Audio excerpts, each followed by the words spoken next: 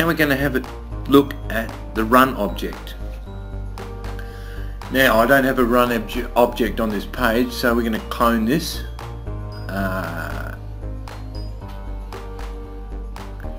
Change some values here and then pick a form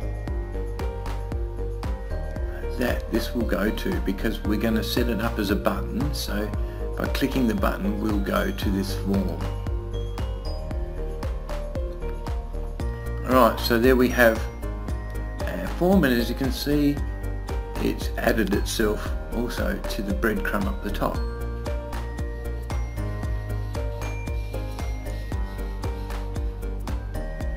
Alright, so that's if we use it as a button. But we can also use this run object as an iframe. So it's nearly like having nuBuilder inside nuBuilder. Alright, so refresh that and we'll see we've got a list of quotes there. It's created its own breadcrumb as well by doing that inside the iframe. Now there are some other options that we can look at. We could also filter, or we could put a record ID in there. Now putting a record ID there would actually hard code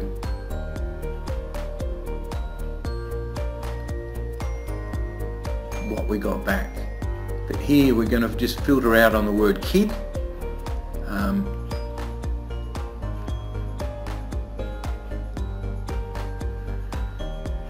And the other way to use this is with a hash cookie. So in the filter I could type hash record ID hash.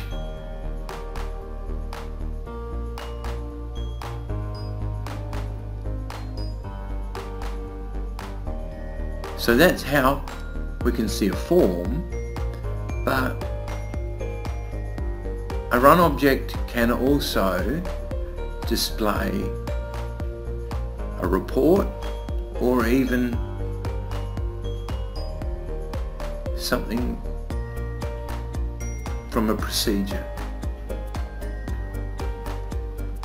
In this case we'll just add change it to look at a report, and we've got the PDF there inside our edit form. So that's the run object.